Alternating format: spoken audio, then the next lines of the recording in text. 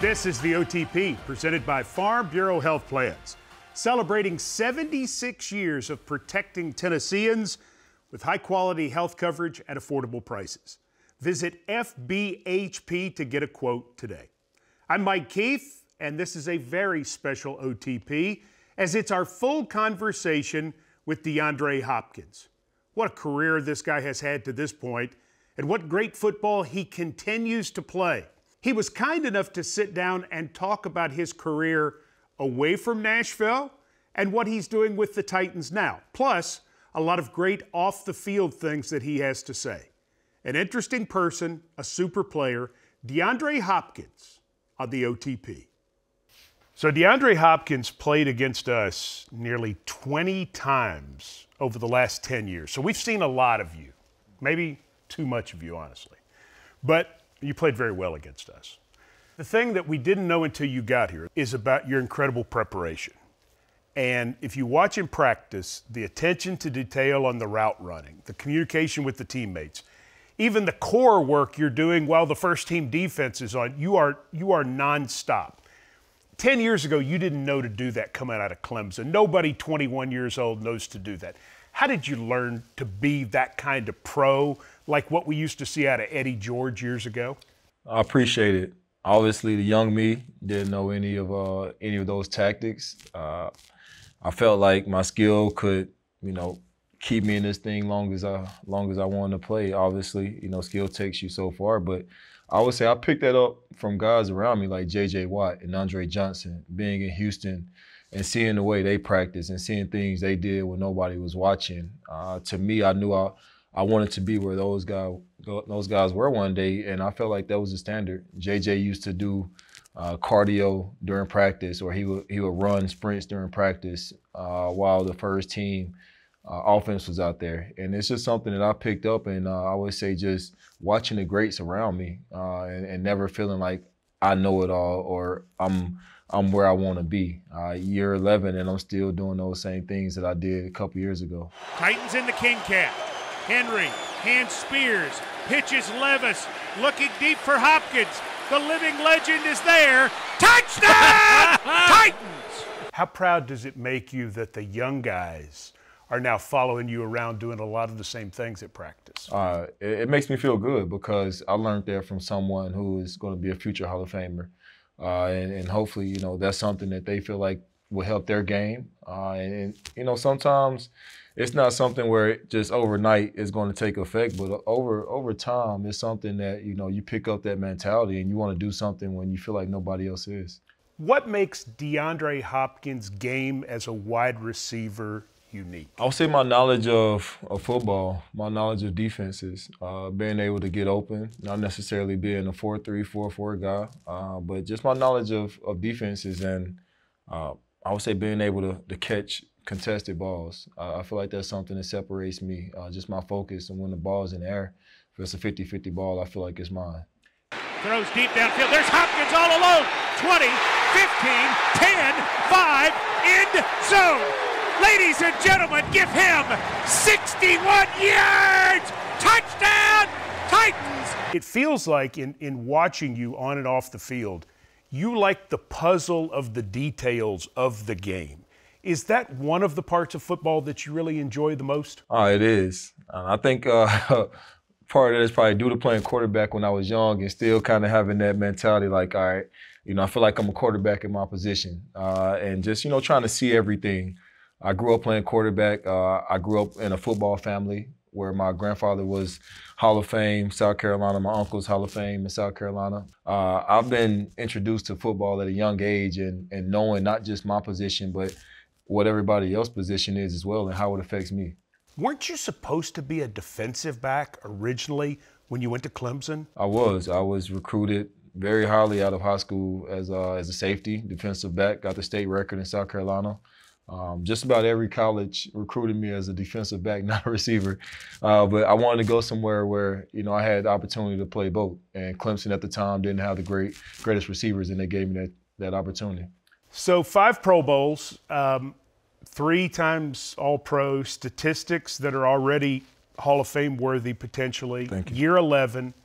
What's left for you to do in football? What are your goals? You know, obviously a Super Bowl is everybody's reasoning of playing the game, but you know, my goal is to pass down what I can to other players, the knowledge, you know, certain skill sets that I have. You know, try to sharpen someone else. And for me, it's, you know, giving back what I've gained and trying to help someone else get to that goal of winning the championship or just being the best version of themselves on the football field and off the field. I have more of our interview with DeAndre Hopkins coming up, but I've got to remind you about our friends at Dunkin'. That's right. It's always game on with Dunkin', so grab a coffee and kick off the action, whether that's drinking a cup on the way to the game or grabbing a cup to watch the game at home or listen to the game at home, as we often say. Dunkin' is always there to help you get your game on. Just like the pros, we need to be at our best come game day, and Dunkin' is the most important part of your game day ritual because it's always the best call for football. America runs on Dunkin'. Here's more of our conversation, the OTP with DeAndre Hopkins. My Cause, My Cleats is coming up, and you will be representing the nonprofit, Smooth, that you founded with your mother. It's done some very special things, empowering women against or who have been affected by domestic violence. Safe to say this is a personal issue for DeAndre Hopkins? Absolutely. A lot of you guys know my mom was involved in an incident many years ago, and you know, just found ways to turn that negative into a positive, and this was one of them, starting a Smooth Foundation to help other women who could have been or was in a situation like that, you know, to try to prevent it. And so, you know, it's something that definitely hits home for us. All right, so let me ask you about going back to college to finish your degree. Have you been surprised at how many people are fascinated by DeAndre Hopkins going back to finish his degree at Clemson? I am. Surprisingly shocked. You know, I didn't think it would be a big deal. I didn't know that going back trying to, you know, graduate or get a degree was a big deal. But, you know, I'm just doing something that I promised my mom and my father that I would do. It was just that simple, really. I mean, there are other things you want to do in your life, and finishing a degree, I'm sure, is something important to you, but it's still a big deal. It is. It is. And that's a big deal because, you know, in my community, not a lot of people make it to college and you know, better yet, graduate. So for me, I wanted to, you know, kind of be the person to set an example for the youth in my community. The graduating is important, not just playing sports. Okay, so it's in parks, recreation, and tourism management. Correct. Okay, how many hours do you lack? Man, I'm lacking a couple. I probably got 2 semesters left. Well, that's not too bad. It's not, yeah, nothing crazy. What do you want to do with that degree? Well, you know, I've always been into country music. I wanna throw and have my own festivals and concerts. So that's my plan after football. One of them to get into the festivals of country music. You know, alternative music. That world, yeah, man. What sort of got you interested in the concert festival promotion aspect of it? I went to a concert in South Carolina, where I'm from. It was a small festival, and it was actually like one of the biggest festivals where I'm from. Not the highest promoted, but you know, it was something for my small town for us to get a joy out of, and you know, it meant a lot to us locals having that little festival there, and just seeing everybody come out. You know, all the people who make IPAs and just all the locals who do all the little knickknacks in their backyard. You know, come together. And I always thought that was cool as a kid, you know, how something like that can bring a community together. You know, there's a CMA music festival here. Are you familiar with that? I am. You could intern. Hey, who knows, man? Who knows? I wouldn't mind. I wouldn't mind getting down and dirty. Well, it's so impressive because it's clear you love the game and you take the game seriously and you put everything you have into the game. But there are other parts of your life too. The game is not your entire life. Fair? That's very fair to say. I like art, like ceramics, love music, so, man, it's a lot to me other than the game, but football is definitely my passion. But Tim McGraw's your guy, though, right? Kenny Chesney and Tim, no, those my boys.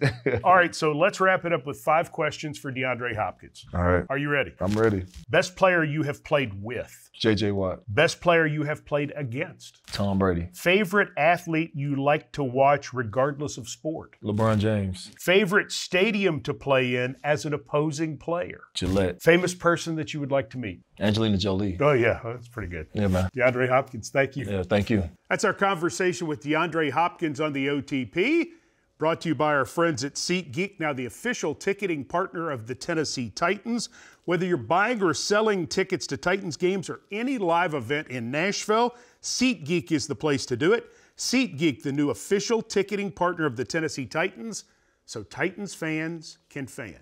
Speaking of tickets, for all the OT people who are Titans season ticket members, listen up. If you renew your season tickets by December the 18th, meaning you've got a little over 2 weeks, then you, Titans season ticket members, will lock in your prices not only for 2024, but also for 2025 and 2026. That's right.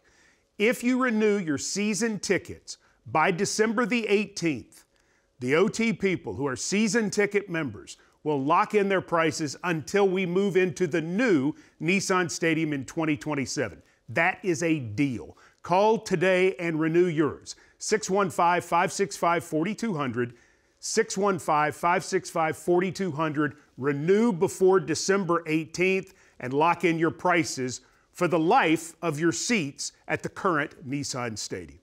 Thanks to DeAndre Hopkins, and thanks to our fine staff for making this possible for you.